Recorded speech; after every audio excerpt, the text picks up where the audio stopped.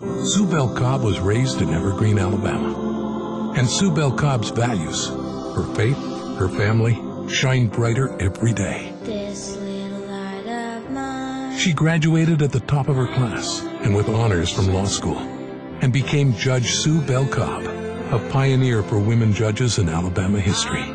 She put thousands of criminals in jail. Her house was firebombed, but Judge Sue Bell Cobb only grew stronger, more determined. She served 40 counties, and today Judge Sue Bell Cobb decides life and death. While all those years outside the courtroom, Judge Sue Bell Cobb became a state and national leader, a reformer, helping children stay out of jail. A Southern woman, kind and caring, strong and determined. Judge Sue Bell Cobb is everything our Chief Justice should be.